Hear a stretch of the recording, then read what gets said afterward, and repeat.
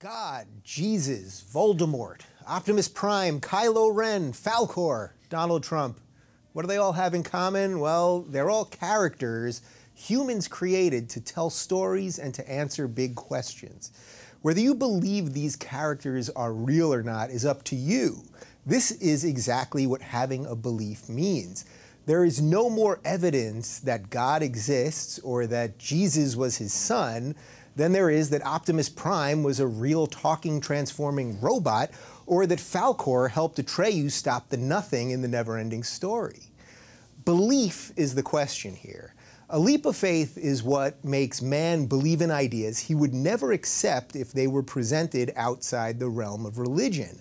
If a friend told me that LeBron James dunked from half court, meaning he jumped all the way from half court to slam the ball in the hoop with one jump, I would ask for video of this claim. If my brother told me that he could turn water into beer, I would demand that he do it in front of me, not just give me some watered-down Bud Light and take his word for it.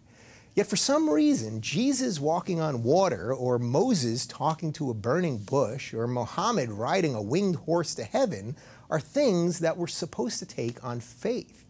If I told you right now, with all the cred that I've gained from you guys, that I rode a winged horse to the studio today, you'd say that I was totally bonkers. And you'd be right, because the truth is that I rode in on Falcor, who is a winged luck dragon. This brings me to atheism. The best definition I've found for atheism is it is not a denial of gods, it is a lack of belief in gods. This is an incredibly important distinction to make. An atheist isn't denying that a god or gods exist. An atheist is just asking for evidence of such an incredible claim. All this really means is applying the same standard of belief in pretty much anything else you do in your life to the biggest questions of the universe. You don't just believe magical pictures come out of your television. Scientists and engineers created the correct conditions for your TV to exist. You believe your TV is there and does what it does because of the evidence right in front of you. You don't just believe the audio coming out of your iPhone is magical Apple elves living inside that thing singing. You know that you downloaded the entire soundtrack to Dreamgirls and sing it in your room every night. It didn't just magically appear there. The point here is that believing in something without evidence is up to you, but it shouldn't trump anyone else's belief in things that are empirically provable. If you find comfort in believing in God or gods or the spaghetti monster or whatever else is out there, then that's fine as long as you don't push your beliefs on or kill other people who believe in something else. Again, all the atheist is saying is, I don't believe without evidence. It reminds me of this quote by the great Carl Sagan: "Extraordinary claims require extraordinary evidence."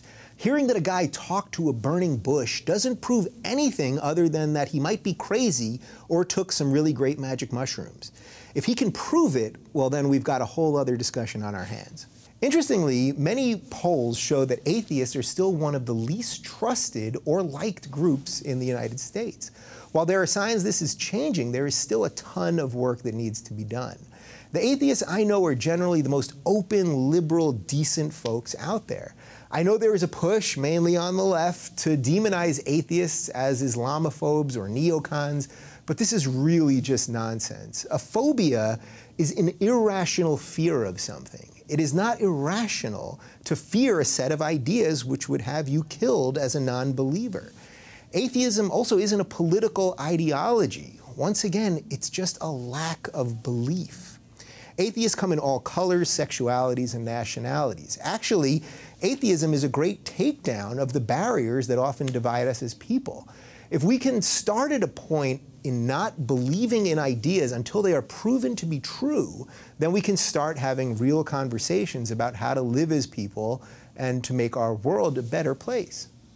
This isn't to say that, at least from my view, that all religion and belief is bad in and of itself. Millions of people have their beliefs and do charity work, care for the less fortunate, or help the needy in the name of their religion. Could they do these things without religion? Yeah, probably. But if that helps them get there, then great. But when your beliefs impede on the lives of other people, I have a problem with religion. My guests this week are two non-believers.